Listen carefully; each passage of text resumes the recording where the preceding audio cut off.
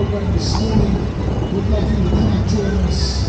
Stand with Israel right now this morning as we pray for them, for their freedom, believe for faith and hope, for peace, for all nations, for the hearts of the world, to Israel. Fathers, come and join us.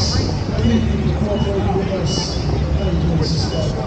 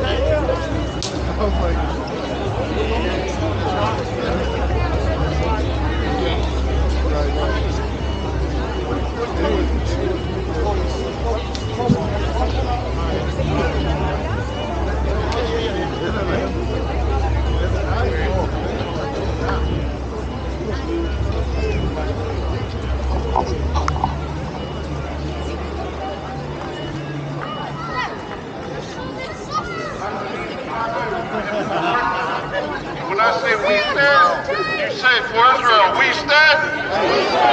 Also, just sounded only like 5 of us. We stand. That's it. There's about 100 of us. We stand. We stand. We stand. We stand. For Israel, we stand. We stand. We stand. For Israel, we stand. We stand. We stand. We stand. Louder. We stand. We stand. We stand. We stand. Put your hands together, ladies and gentlemen. Hey, why don't you let out a loud cheer for our family over in Israel, for Jews all across the globe, to let them know that we stand with them, we love them, we stand in solidarity. Hey, good afternoon, good morning, good afternoon, ladies and gentlemen, and to everybody in the surrounding buildings in the centre of this great city of Auckland, in this amazing nation of New Zealand, Aotea. I just want to thank you for coming out today, giving up your time as good, brave, conscientious New Zealanders who have a heart. You know, when there is evil happening in this world, and when horrors and terrorism is being perpetrated, we as New Zealanders cannot stand silent. That's why you have stood up and you've come out today. And we're here today. My name is Hector Robertson on behalf of the Freedom and Rights Coalition. Thank you for coming out to stand today. I'm a proud New Zealander. We live in the greatest nation in the world. That's why we are standing here today. I'm proud to have grown up in this nation, a Christian nation, a nation that has been underpinned by our Judeo-Christian faith. And under that faith, that Christian faith, I and millions of other New Zealanders have been able to live in a free society. We've been able to prosper. We've been able to be safe. And we've been able to go about our lives loving and respecting one another. It's that faith that is why I'm standing here today. Our anthem, God of nations, at thy feet. In the bonds of love we meet. Hear our voices, we entreat. God defend New Zealand. The God that we're standing for today is the God of Israel. He's a God who loves Israel, his chosen nation, a holy nation, a nation right throughout the world. And we stand here in solidarity with Israel. We're standing here to send our love and say as a nation, we stand strong in our love for this nation. And the God of this nation, who's the God of our nation, New Zealand. All New Zealanders today need to stand, and I just want to acknowledge you all for being the brave hearts who are leading the way and igniting the hearts of every single New Zealander who should be standing with us today. We're here to make a sound. When I say we stand, you say we stand. We stand.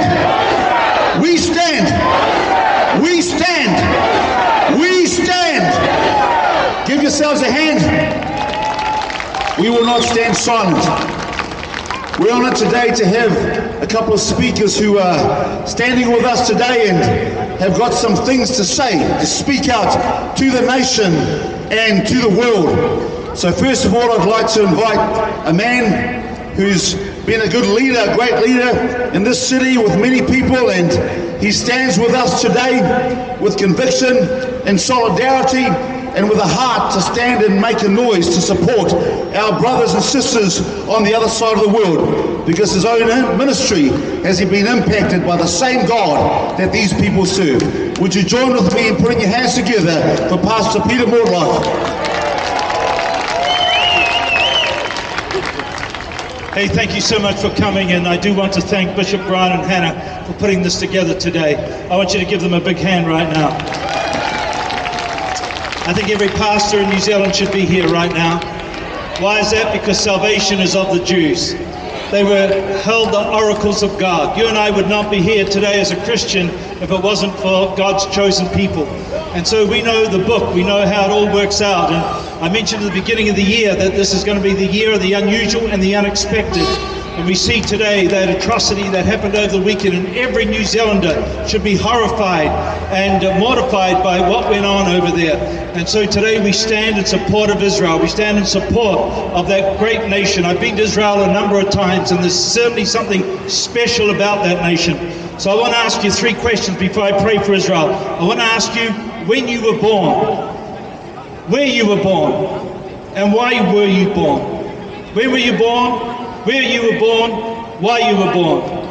When you were born, where were you born, and why were you born? My friend, when you were born, you were called to serve the generation that you grew up with. You young people are called for this day, this hour. This is your time. And so I want to encourage you. We're called to serve the generation of our time. Where were you born? We're born, I'm a Kiwi boy. I was born in Taranaki. You know, we're called to serve our community. We're called to serve our community. This great nation of New Zealand, which was once called God's own, once called a Christian nation. And we saw what Helen Clark did, and I was happy and so proud to stand with Bishop up there in Waitangi, and as he confronted her in relation to turning our nation into a secular nation. How diabolical is that? And we've seen the fruit of it on the front page of our newspaper continually every day. We need to return to our Christian roots. And I'm standing at this government for righteousness. And we need righteous people down in Wellington. Can I hear an amen to that? So where were you born? You're called to serve your generation. Why were you born? Well, can I say first of all, where were you born? You're called to serve your community. And why were you born? You were called to serve the Lord. And I stand here today, bold and unashamed of the gospel of Jesus Christ. It changed my life, and I know it changed many of yours. And so I want to encourage you today, be bold and unashamed of the gospel of Jesus Christ. It's the power of God to salvation to all who believe. And so we stand with Israel today because that's where our roots come from. They were God's chosen people. And I tell you, God's still got a plan for Israel. You keep your eyes on what's happening in the Middle East today, because I tell you, this could be the beginning of the end. And so I want to pray for Israel right now before Bishop Brian comes. And I want to pray with you and believe God for our nation. We live in the most utter part of the earth. I don't know if you know that. The furthest part from Jerusalem. And Jeremiah said, when the nations are in an uproar, a whirlwind will come out of the uttermost part of the earth. I'm believing that out of Aotea, out of New Zealand, a move of God would come, because the gospel will be preached to the uttermost part of the earth, and it shall not return void, but it will accomplish that what it was sent for, amen? And we need to see the hearts of men.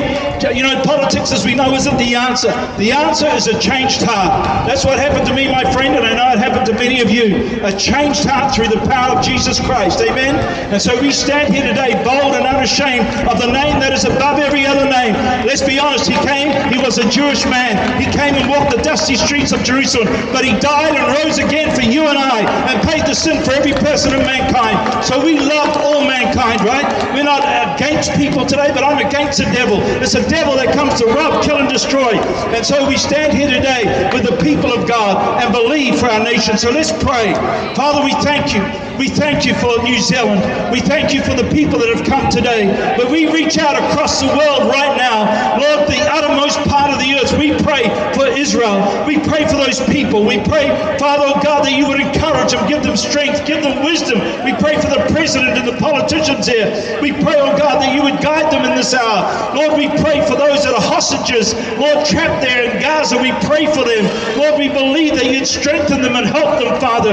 Lord, we pray for the Jewish people, that they would come to know the Messiah, come to know the one that came to give his life for them. And Lord, we pray for innocent people in Gaza too. We pray, oh God, for mums and dads and kids, Lord. Father, we rebuke the devil, the one that comes to try to rob, kill, and destroy.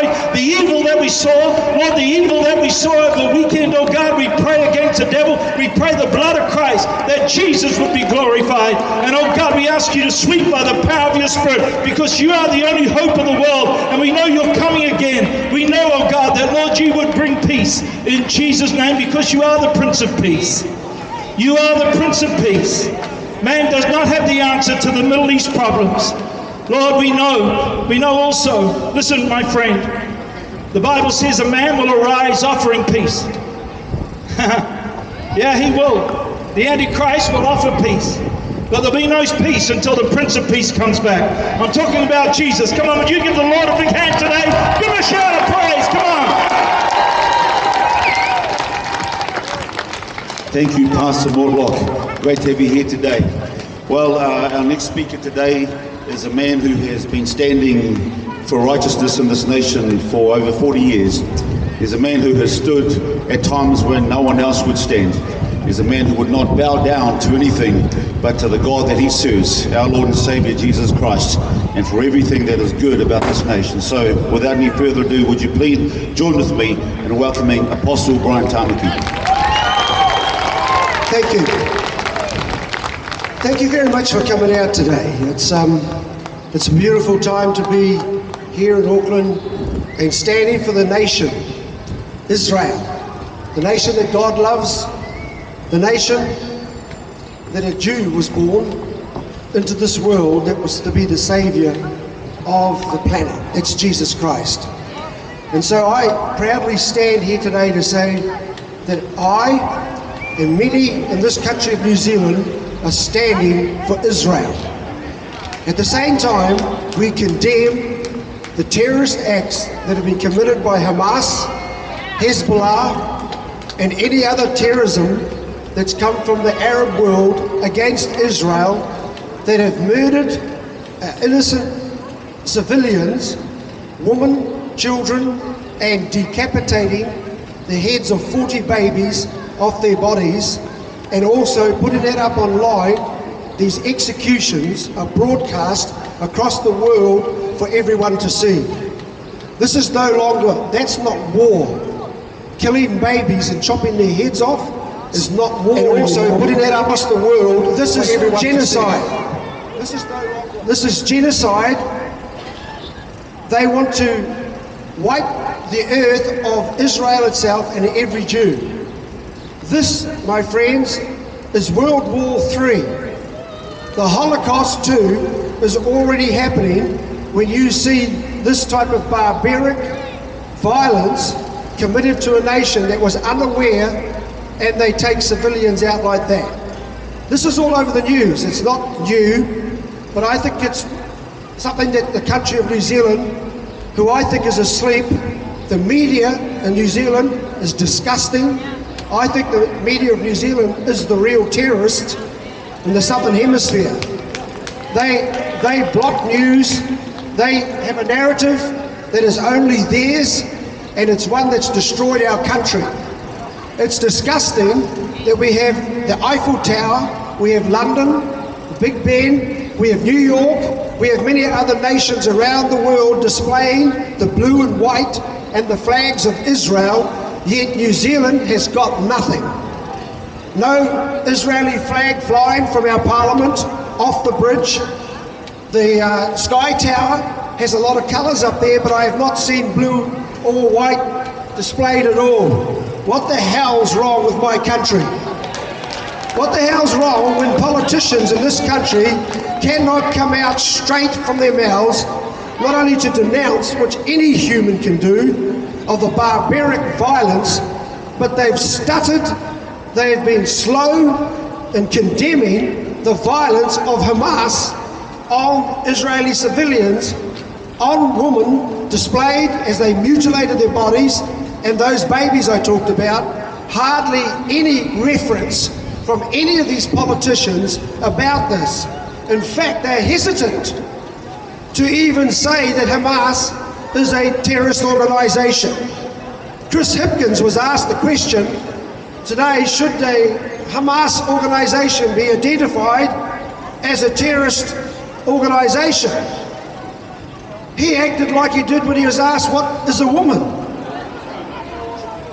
You can easily, anybody could see that Hamas is a terrorist organization. Yet our outgoing, praise God, Prime Minister Hipkins could not even say out of his mouth to denounce the atrocities that Hamas has done, and could not call them a terrorist organization. So he said, I have to confide to see what advice the other politicians can give me. Now that's Luxton, that's Peters, and that's Seymour, and the rest of the Māori. Most of them couldn't give a straight answer to say, this is an abhorrent, this is an absolute atrocity, this is not acceptable. They couldn't say that. Instead, some of the politicians came back, and the leader of a political party in Parliament said, I want to actually identify Israel as a terrorist organization. Well, you're pretty cold and stiff looking. I mean, I know it's cold today, but I am shocked that our parliament in this country is filled with anti-Semitism.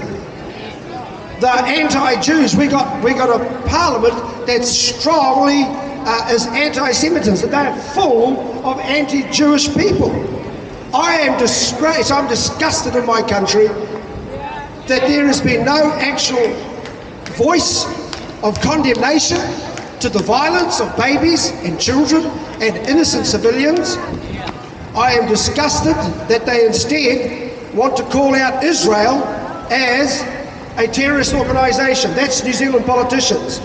I think we should get all those ones that are sympathizers with the Hamas and Hezbollah with their violence. We should get them all together in Parliament that believe in the cause of Hamas, and we should deport them to Gaza.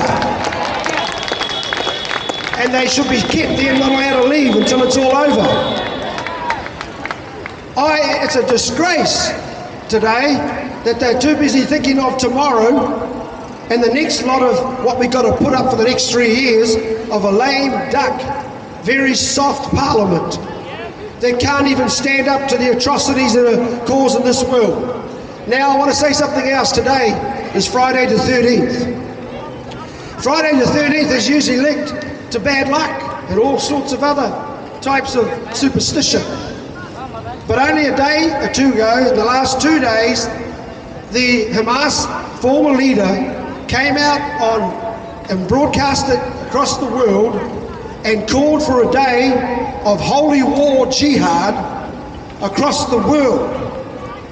He put it out, a war cry, that every person that believes in the cause of the Hamas and the Palestinians that want Israel totally eliminated and taken off this earth and exterminated should do these things on Friday the 13th. So he called the Arab world and all Islam and Muslims who believe in the cause of the Quran.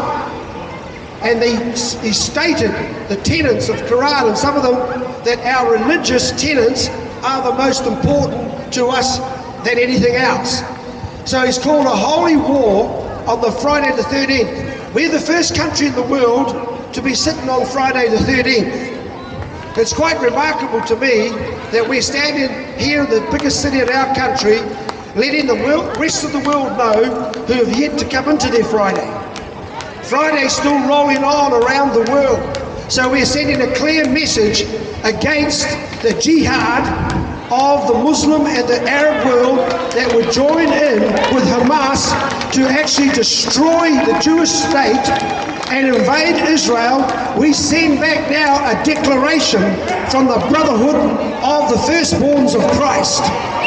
And we say now, we're pushing back and saying, we're coming against your jihads, we're coming against your orders of violence, for we are a movement of peace. And we do pray for the peace of Israel. We pray for the peace of every innocent Arab, including the Palestinians and the Jordanians. We pray for those of all the world, that we are not and do not engage in violence and war. But as it was said by my friend earlier, it's an impossible ask that peace comes by a diplomat, United Nations, or some man or other type of political figures around the world. They can't bring the ultimate peace that we are all looking for in this globe, this earth. The peace that we are all looking for in the human family is the peace that comes from the Prince of Peace himself. That's Jesus Christ. And until Christ comes back, or Christ and his people bring the peace of the gospel of the kingdom, then we'll see these wars continue to happen. It hasn't got better in the Middle East. They've had plenty of signings and agreements between the Arabs, and for some of the ones in Egypt who signed recently with Israel, and so was the United Arab Emirates. We're going to sign with them. It's stalled, so there have been signings and many agreements over the years, decades. But it hasn't got better. It's got worse. And this is the worst outbreak of violence in almost the history of Israel. So we may be on the brink of something very big that will affect us right down here in the little old New Zealand. And my warning is to this country, on the brink of our elections, and my warning to the politicians and every Kiwi family, that you could not stay still, stay silent, when you see graphically broadcast on social media the execution of innocent people and babies being decapitated, that you carry on your life and just say, oh well, that's them. I'm not a religious person, which is Kiwi's favourite line. This is a nice country to live in. Keep your Jesus Christ out, Brian. Well, I got something to tell you, you clown. We've had enough of my country being ransacked and hijacked by the wokey liberal left, by the transgender movement, and by everybody else that's anti-Christ and anti-Christian. I'm giving you a warning. We're taking our nation back, and it's time to make New Zealand Christian again. So the warning is going out. We are not taking any more of your inactivity, your chasing of money, and what you do is separate yourself from the issues. I hope and pray that the polls tomorrow, there might be a ballot box revolution. But it's got to be a miracle, because I hardly put my faith in the public of this country who would vote for the Greens. 15% of this nation vote for the Greens, who are actually pushing and supporting Hamas and the Palestinian cause to take and wipe Israel off the globe. How could you have a party in Parliament and let that happen? And then there are Labour MPs who agree with them. And when they asked Luxton, Peters and Seymour for a response, they were like a limp.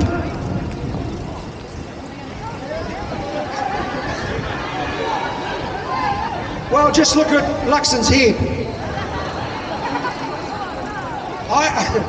I'll get in trouble now. You can tell I've had enough. I've had enough of this. And I think today, as we stand for Israel, I pray that somehow something will break in our country to get us back on track again, to give our country back again, and get Christ back again in our nation. That's what we need.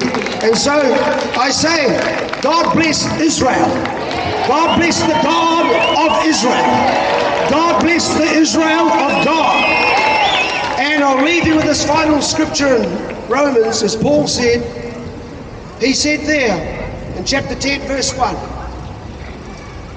my greatest heart's desire and my prayer to God is that Israel might be saved.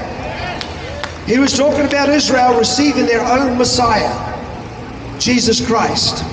And I pray, Israel, that this would be the beginning of your salvation in seeing your fellow brother, your Messiah, Jesus Christ, accepted in the religion of our brothers and sisters over there in Israel. So God bless you. Thank you so very much. Have a happy day. Thank you, Apostle Brian Tamaki. Why don't you put your hands together, ladies and gentlemen. How heartening and encouraging for us in New Zealand to know that when bullies and evil people issue threats and strike fear across the world, stand up. What you have done, what everyone